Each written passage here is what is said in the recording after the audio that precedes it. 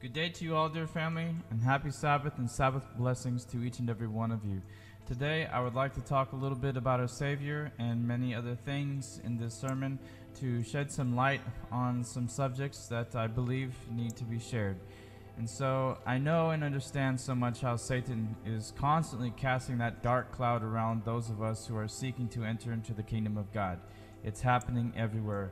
As I continue to get emails and text messages and such regarding people's lives and the things that are happening therein, it is evident that Satan is making his rounds once again, as he has done from the beginning of time until the very end, where he is constantly trying to destroy everyone and discourage them. And I know how Satan is constantly trying to misrepresent who Christ is. Satan is always placing that cloud of lies over his truth. And we need to do everything we can to not allow that to affect our life.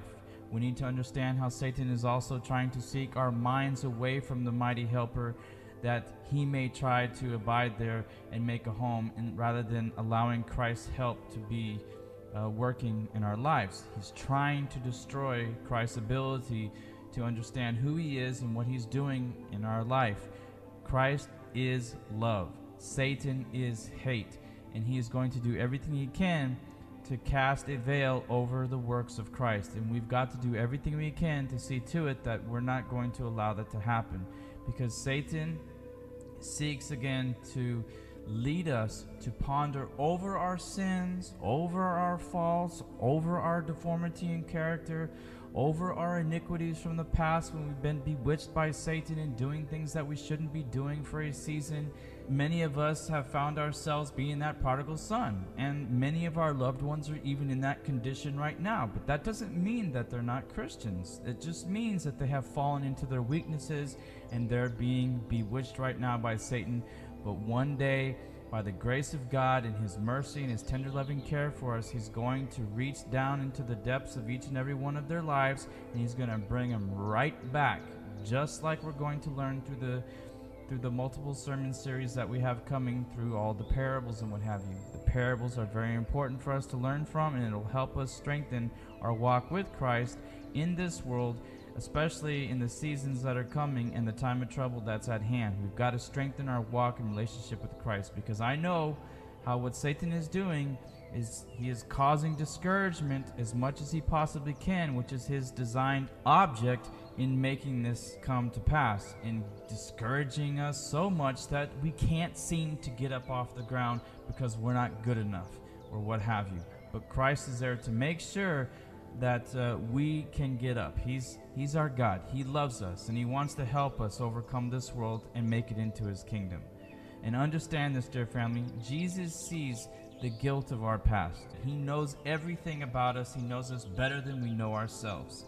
We need to be not discouraged, but we need to take comfort that Christ speaks pardon to us through his life sermon and his works that he displayed in his life that is found in the beautiful Bible. And we should not dishonor him by doubting his love for us and the truth that he gives us. And just know and understand how Christ says in Isaiah chapter 1 verse 18, which brings me a lot of comfort every time I'm down in the ground and I'm trying to get up myself as you are. Come now, Christ says, and let us reason together, saith the Lord. Though your sins be as scarlet, my children, okay, they shall be white as snow. Though they be red like crimson, they shall be white as wool. If we're his children, this is prophesied to happen, and he's going to make it happen because he loves his children, those who are contending and striving. So let the feelings of guilt be laid at the foot of the cross forever. It will help you so much. It has helped me so much to realize this as I strive to perform this myself in my life, because the debt has been paid in full, brethren. And when we comply with what is required of us in confessing and repentance and asking for forgiveness and what have you, when we do our part and we work in this relationship with Christ, he's taking care of everything for us as long as we love and worship and honor him and obey him and what have you, and build this relationship with him. We're gonna be sons and daughters. We're gonna fall. We're gonna have to get up. We're gonna have to confess. He's building us up to be that strong person for what may be coming, a part of our life in the future, and any obstacles that may be coming, like in the time of trouble and what have you, so that we may be working out today to be that strong Christian soldier in the future. Christ loves us, and he's not trying to push us down and allow Satan to destroy us. He's there to help us. He loves us all so much, and he wants us to make it to his kingdom, where he is even building an eternal home for everyone that loves him. John 14:2-3 says, "In my Father's house are many mansions. If it were not so, I would have not told you. I go to prepare a place for you. And if I go and prepare a place for you, I will come again." He says that. He says, "I will come again and receive you unto myself, that where I am, there ye may be also." So take comfort in that and understand. Okay, brethren? It's very important that we do that, because the closer we know Christ, the closer we get to him, the closer we understand his revelations and what he's done for us, the more we're going to have the strength and power to overcome what Satan's trying to do in our life and dragging us down and destroying us. When Satan thrusts his threatenings upon each and every one of us, his accusations upon you and me and what we have done in our past, then let's all learn together to just turn from them and comfort our souls in the promise of God, and remind ourselves that Christ has pardoned our sins once we have confessed and asked for forgiveness and got on our knees and prayed to him and repented and strive again unto perfection. It's like a child that continues to walk down the street who's learning to walk and falls down and gets up, and falls down and gets up, and then falls down and cries and stays down for a while, but then reaches up to their parent's hand to grab it. That's what Christ is doing for us. 1 John 1:9 says, "If we confess our sins, he is faithful and just to forgive us of our sins and to cleanse us from all unrighteousness." Amen? So don't worry. The dark cloud may be dark in itself, as Satan is, but when filled with the light of heaven, brethren, it turns to the brightness of gold, that it is so strong enough that it will light up this world through us in all that we're doing with Christ and bringing glory to his name, because he is the God of glory. And seeing that we are God's children, we need to also understand that we are not to be subject to feelings and emotions, because Satan will rule over our lives and govern us if we are not governing our own emotions. We've got to learn to govern our feelings and emotions. When we are on the ground of fluctuating between hope and fear, the heart of Christ is going to be hurting. Okay, if we're going to doubt him, because he's done so much for us, giving us unmistakable evidence of his love, and there should be no cloud that is allowed to be placed over what Christ has done. When we stop with this black cloud stuff and allowing Satan to bring us down, when we should be singing praises of joy for what Christ has done for us, all of us will see a spring of life, a spring forth in us that will bring the divine character more so in our life than ever before. It really helps when we trust in the words of our Lord and apply them to our life and focus on it and try to put away as much as possible that presence of that dark and wicked and evil cloud that Satan is casting upon every one of us to try to bring us down. That's why it's very important to get to know our Savior. Luke chapter 15 verse 7 says, "I say unto you that likewise joy shall be in heaven over one sinner that repenteth, more than over 99 just persons who need no repentance." Christ's love for us, brethren, is without variableness or a shadow of turning. It is the same yesterday, today, and forever, and we have to understand that. Malachi chapter 3 verse 6 says, "For I am the Lord, I change not, therefore your sons of Jacob are not consumed, when they should have been consumed, but they were not, because Christ's love endures forever." And he is after the saving of his people. He's after working in their behalf and helping them to the city of God, where we can be saved forever in eternity and will never have anything more to do with Satan and his evil, wicked kingdom. One thing that I can see today as I am laboring for souls, it seems to be so difficult to win souls sometime to Christ, because Satan is continually at work in misrepresenting the character of our Lord to the human mind, which we can turn that around. I'm telling you, through the power of God, we can turn that around and we can change minds and bring them to Christ. Christ came to reveal the Father to this world in his true character, and we've got to do the same thing. But because of the false concepts which men entertain today, it shuts out that light. But we can, again, turn that light back on through the power of God, but not only in the lost life, but in our own very lives. When we come to that point, to that breaking point in our testing point, in the times of our temptations that come to us to test and to try who we are, when we fall, we can cling to this understanding and this love that God has for us, and how he's trying so hard to help us, and that when we fall, we just got to get back up, cry out loud, and ask for forgiveness, and he will.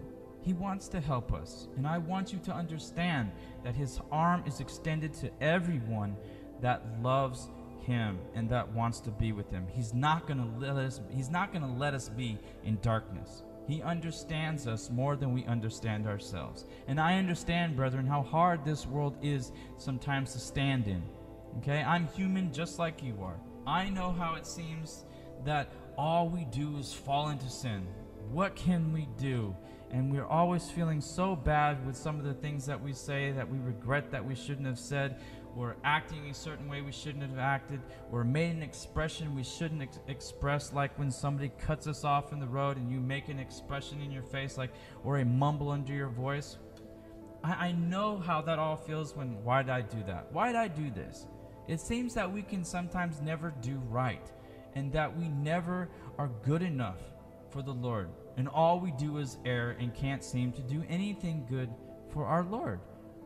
But regardless of what Satan is able to accomplish in that, the Lord is constantly at work to open the understanding, to quicken our perceptions, that man may have a right sense of what his sin is, and of the far-reaching claims of God's holy law is, and how God loves us, and he's trying to help us reach to that perception and understanding and the quickening, that we need to get away from old self and apply what Christ has done for us in our lives, and knowing that his love for us will change us, it'll change our character, it will help us understand, and it'll help us receive that reproof in what we need to do to change in our lives. And we will not get upset when reproof or what have you, but we will do the works of our Lord and send forth the love that springs from him. Amen. We've got to get away from this black cloud that comes over our mind, and gain the heavenly truths that we need to be able to destroy that black cloud that's trying to hover over our life. Because the unconverted man or woman is going to think of God as an unloving Savior, and a severe God, and even a revengeful God towards them all the time. And they'll think that his service is regarded as full of gloom and of doom and too difficult. But it's not like that. Yes, God requires obedience, but it's not a grievous thing to keep his commandments. It's a wonderful thing, and it's going to be a battle, because we're in a sinful world that hates his commandments. But we as Christians love his commandments. We love God, and we love our neighbor, and we want to be loved ourselves, and we love his creatures, and we love his creation. But while we're in this fallen world, we're at war with it. And we have a Savior that went to the cross of Calvary, and who has given us the gift of life, and is there ready to pardon our sins, and loves us very much. And when we realize this and accept it, we'll be comforted by it, and we will be strengthened by it, and we'll be able to walk stronger in this world and be the sons of God that we are called to be. God, as revealed in Christ, is not a severe judge, brethren, an avenging tyrant or what have you, as Satan would have it, but he's actually the one that is. But he is a merciful and loving, tender, full of grace and mercy of a God. And the more that we read his scriptures and understand them, the more closer we're going to get to understand and know him. Okay? Because his word is who he is. And the more we understand it, the more we're going to see his love. Because he, Christ, is the author of true love, which is found in the law. And we need to not forget that, because it will help us again through this world. He gave his life for us so that we may have life through him in abundance. 1 John 4:8. He that loveth not knoweth not God, for God is love. Amen. And Christ also says in John 10:9, I am the door. By me, if any man enter in, he shall be saved. So enter in through the door, brethren, as we're all trying to do. Let us enter in through that door and be saved, and we shall go in and out and find pasture. We shall live and eat of the goodly fruits of God and apply everything in our life, and we're going to have that wonderful joy and that happiness that is good for our life. And as we see Jesus and how he was placed upon the cross and to save lost man and woman, the heart echoes the words of John in 1 John chapter 3 verse 1. Behold, what manner of love the Father hath bestowed upon us, that we should be called the sons of God. Therefore the world knoweth us not, because it knew him not. We are not of the world if we can simply understand that Jesus humbled himself in becoming a man, where he associated with a sinful world and demonstrated his bright beams of love for that world, and leaving us a wonderful example to copy in his own perfection of character that we're to share to the world, so that they may be able to see the Savior as well.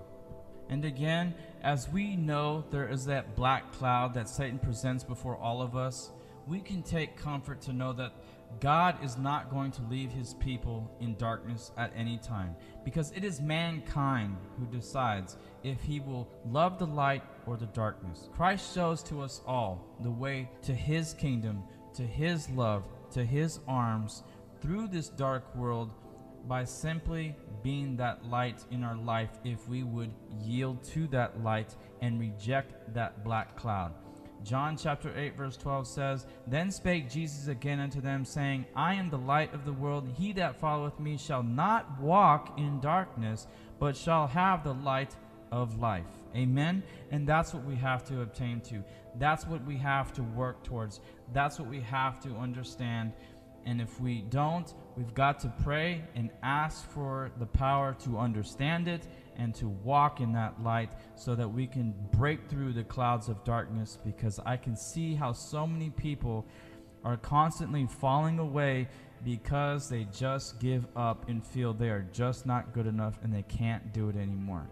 And so they go away hurt and broken and torn into pieces, and we've got to do everything we can to preach this and to help others understand the true character of God that Satan is trying to destroy.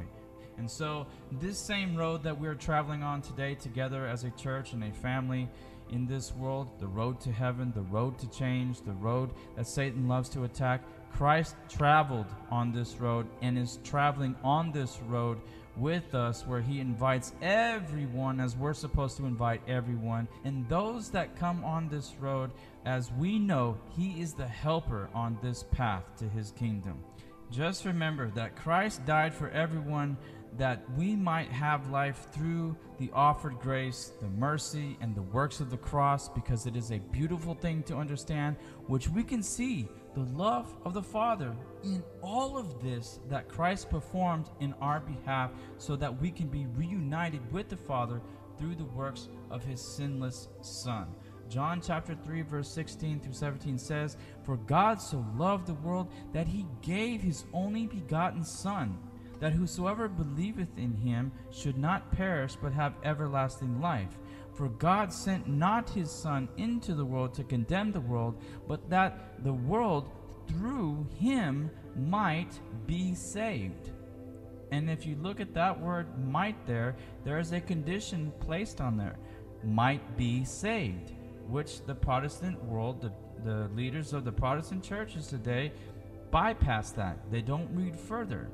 Okay, but there's a condition placed on this, and that condition is our love for the Creator as well. He loves us, and if we want to be in that relationship, we've got to love him back and obey him And because he's love, and he only wants love, and that's what his kingdom's about. And so there's a condition placed on all that is going on in the works of salvation and our unity with God in heaven, and all that we do together in making this all work. It is a whole big working system that we are in this together and helping each other and working with God and accepting his love and revealing it to others and showing it as Christ has done for us. Because the beloved Christ opened before a sinful world the way whereby we might be saved through his merits, keeping the law of God as well, as he will help us do this in becoming like him. Because Christ says, I know thy works. Behold, I have set before thee an open door that no man can shut it. Revelation chapter 3 verse 8. So many humans have tried till this day to close that door of love, that door of opportunity, but they're not able to do that. Even John's testimony says, and the temple of God was open in heaven, and there was seen in his temple the ark of his testament. Revelation chapter 11 verse 19.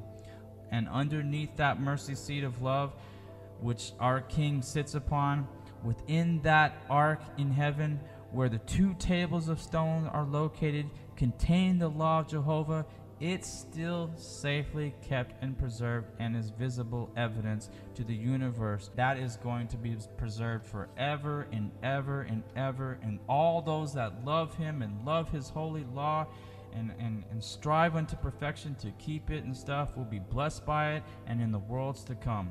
And as we strive to be holy, as Romans chapter 7 verse 12 says, the law is holy and the commandments are holy and just and good, as we're striving to be like that and having that law become our character, where God is writing it in our minds and our hearts, God's children will have a fierce conflict, as many of us know, with the adversary of souls, and it will become more exceedingly bitter as we approach the closing of this world's history and entering into the conflict to come, where we are going to be called to either worship God or Satan.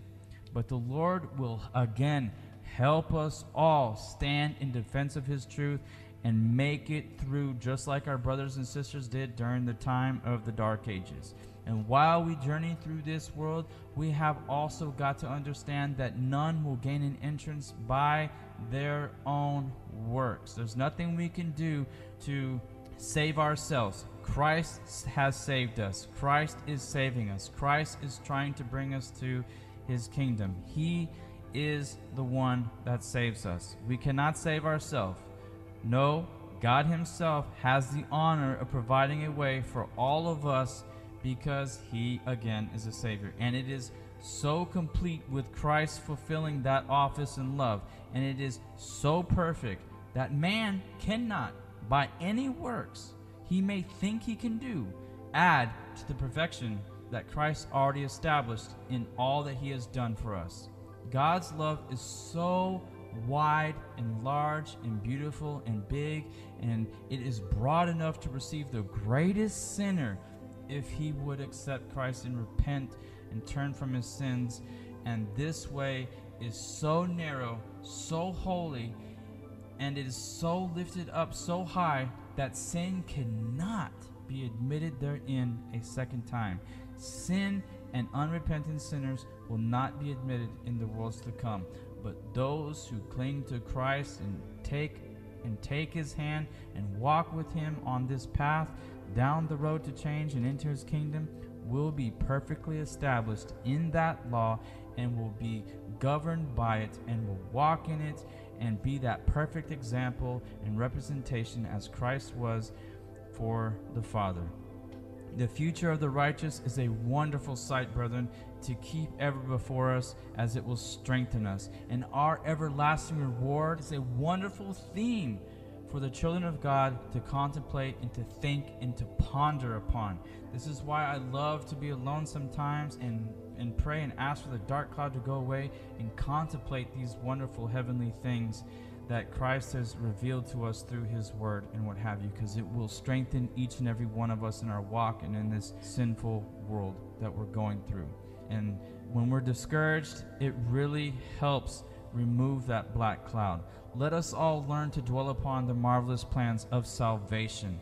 Remember, we have the book of nature, we have the Word of God, and we have the sanctuary. Those are the 3 books, and we've got to learn them, know them, and understand them, because it is the fingerprint and the mercy and the love of our God, and it expresses His righteousness and His tender care for all of us, and it brings to our understanding His wonderful glory and all the merits and the wonderful things that His blood, His life has done for all of us. And it will help us work for that crown of glory, that crown of victory, and what have you. And so these subjects we should keep ever before us and remember them and practice them and make it a part of your life, as I am trying to do today, because it really does help, I'm telling you.